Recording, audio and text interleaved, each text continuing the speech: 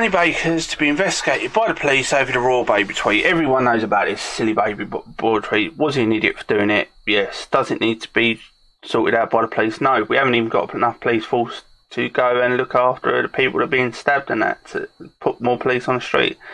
So they're going to do a joke that went wrong. Was it a stupid joke? 100%.